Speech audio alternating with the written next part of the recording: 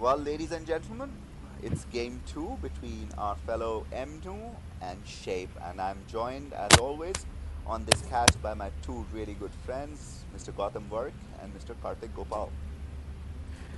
Hey, this is K to the KK, Kuski, hi. Okay, that was Kuski, wow. Yeah, I think that was a horrible intro. Anyway, this is game 2.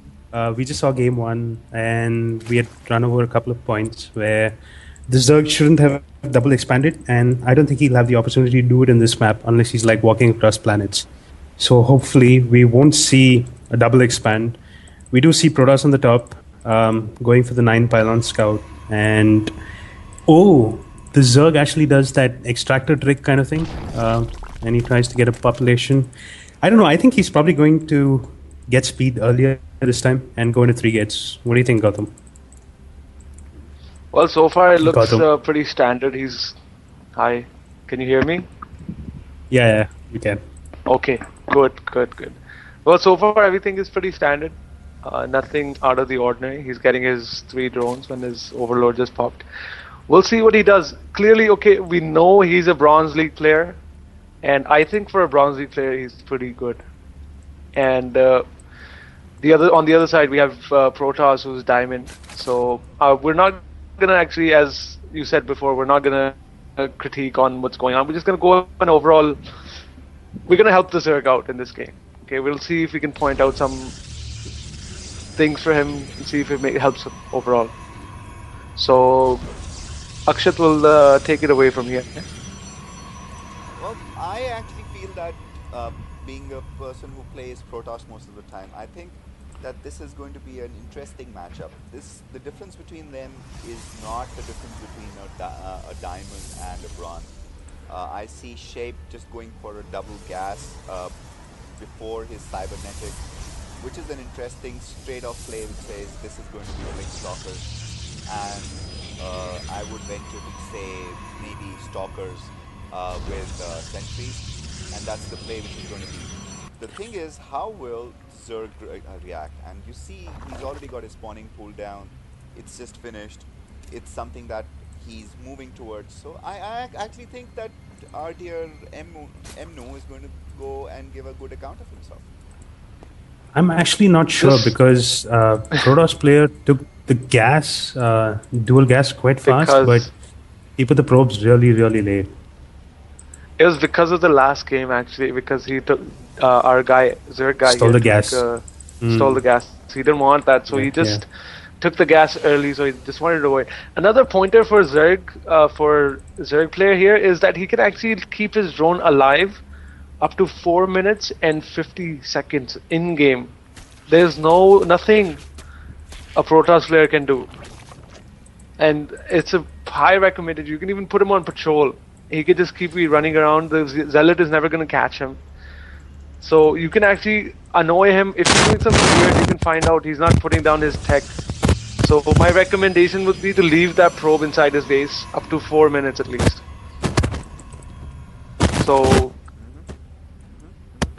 what do you guys think? That's a very good suggestion, and I think all of us, even at Diamond, forget to go just put the probe in or the drone into a pilot sequence. That holding pattern gives you so much visibility, and even if you are playing against Terran, even with the Marine there, you still get about 3.5 to 4 minutes of great sighting, which is basically the start, which lets you know what's really happening in the game. Again, so it's highly recommended against Protoss. Against Protoss, totally right, I highly recommend leaving. Dude, I heard you the first time. You tell me, Kate. Listen, tell me, Kate. Tell me when does your first sentry or stalker comes out? At what time does it come out if you're doing a normal play like this? Yeah, you're right. See, about 4 minutes is when usually you'd get the first stalker if you're getting stalker. But generally, what happens here is, he actually slipped in the drone to the Protoss base, and now technically he can check the gases and find out, but he's already seen the sentry, so he knows what the gas was used for. The problem is, if you don't, your point is extremely vital, because if you don't send the drone out and he saw that he's taken dual gas, it could be DTs, it could be void ray rushes, It could be Stalker Sentry. It could be Stalker Sentry or Blink Stalker. Basically, the Zerg has no idea, so it's extremely important, like you said, to keep the drone alive and to make sure that they understand what the Protoss is up to, because Zerg, as we all know, is probably the most reactive race, I guess. The problem is, even being a diamond level player, Shape has stopped his pro production for a very long time, which he didn't have to do. He could have saturated his main base and then transferred. What do you think, Akshat?